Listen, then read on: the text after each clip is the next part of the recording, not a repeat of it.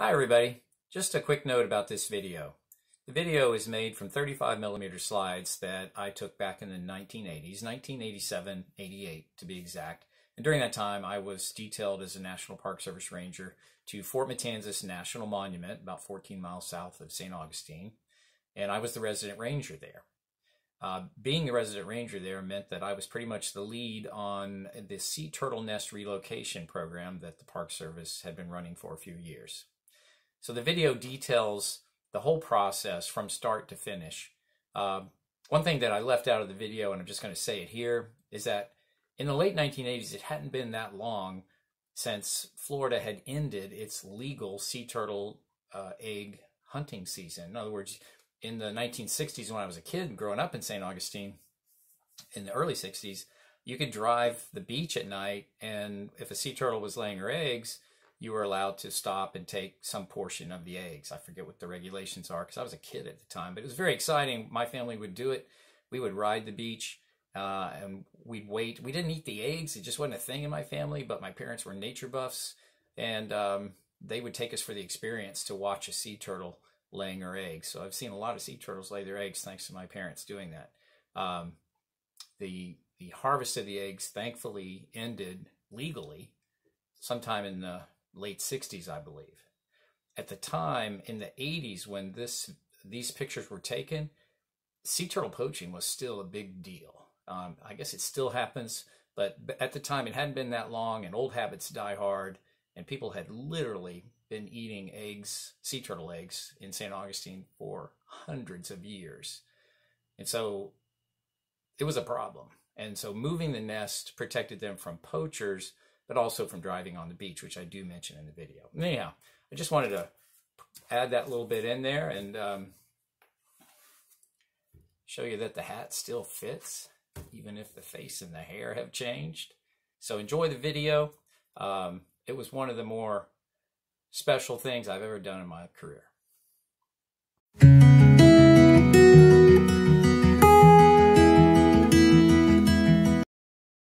In December 1987, I left Fort Pulaski National Monument in Savannah, Georgia, for a position as the resident ranger at Fort Matanzas National Monument in St. Augustine. It was a homecoming for me, a native son of St. Augustine. I had worked at Fort Matanzas as a seasonal ranger in the early 1980s. Back then, the permanent park staff was experimenting with relocating sea turtle nests. Those early attempts involved 5-gallon buckets of sand and eggs that were kept inside the small Park Service garage at Fort Matanzas. That idea turned out to be a mistake. More on that later in the video. Here's the classic V-shaped crawl left by a female sea turtle. The circular disturbed area is where she worked to make her nest the night before. The female sea turtle comes ashore on a high tide, and while she works, the tide will begin to ebb. So typically, one half of the V is shorter than the other half. This is what I looked for on my early morning beach patrols. It was important to move the eggs within the first 24 hours to increase survivability of the hatchlings. The female turtles travel as far up the beach slope as possible for beginning to lay. Usually that means they're right up against the dune line, like this nest. Please note the full-size shovel as a size reference in this picture. The female digs the nest with her rear flippers. The side-to-side movement of this process disturbs an area much larger than the actual nest, which is about the size of a 5-gallon bucket. So here's a question. Where would you start looking for that small nest?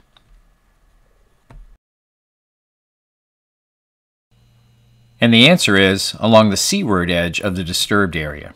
The female faces the dunes as she digs, so her actual nest is somewhere along that ocean side. The shovel was only for efficient backfilling after the eggs have been extracted. All the digging in search of the eggs is done by hand. Step 1 was to probe fingers deep all along the search area, and then, if no eggs are encountered, I would remove that layer by hand. This process was repeated until you finally touched that first precious egg. This is the top of a column of eggs that will go down about 18 inches. At Fort Matanzas, the beach is a mix of sand and coquina shell. This mix makes the sand fluffy, and nests here were often deeper than normal beach sand. This was the deepest nest that I had ever dug.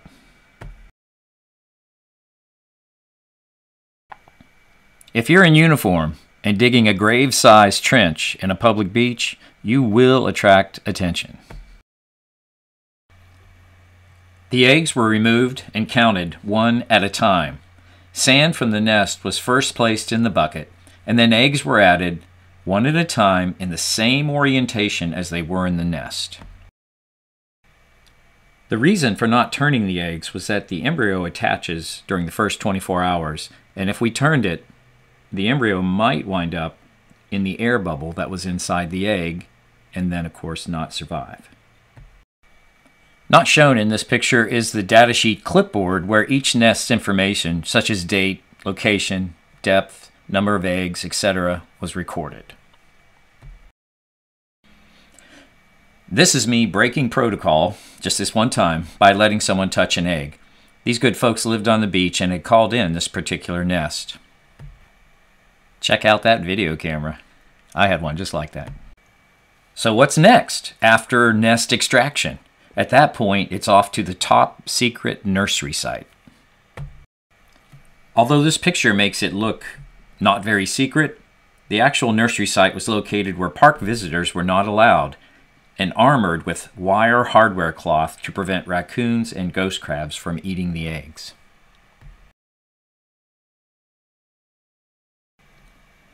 The Park Service maintenance crew did a great job building this structure. The roof consists of 4 movable panels, and the floor is divided into 2x2 nest sites. At the hatchery, with a fresh bucket of eggs, I used a post hole digger to recreate the turtle mama's nest hole. When the hole was ready, the eggs were loaded one at a time with no turning of the egg itself. A sea turtle nest is filled with eggs, not sand. Even though the photos I have shared showed a deeper nest, most are only covered by a foot or less of sand. Like other reptiles, sea turtle eggshells are flexible, not brittle. The dimples result from being packed closely inside the female turtle. Here's a completed human copy of a sea turtle nest, nicely mounted as Mama would do. At this point, it's about a 55-day wait until hatching. The slight collapsing of the mound in this picture is a sign that the turtles are hatching down below. As they hatch and move, sand will begin to cave in along the sides of the hole, and the young squirmy baby turtles will ride that sand elevator to the top. The hatchlings typically emerged at night and were discovered on early morning hatchery checks. We held them until that evening and then released them at sunset. The public was invited to watch them as they scurried down the beach to the safety of a dark sea. Early in this video, I mentioned that the park staff first relocated nests to buckets of sand in the park garage, and I mentioned that this turned out to be a mistake.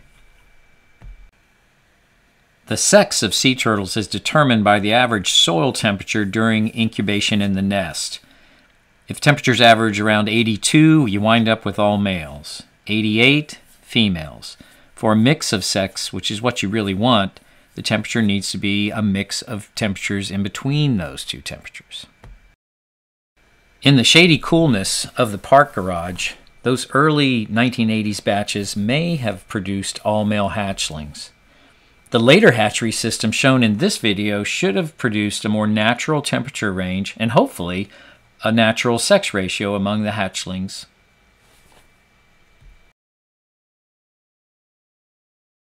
Along with my official National Park Service Ranger role in this project, I was also the Greenpeace Sea Turtle Patrol Coordinator for St. Johns County at this time.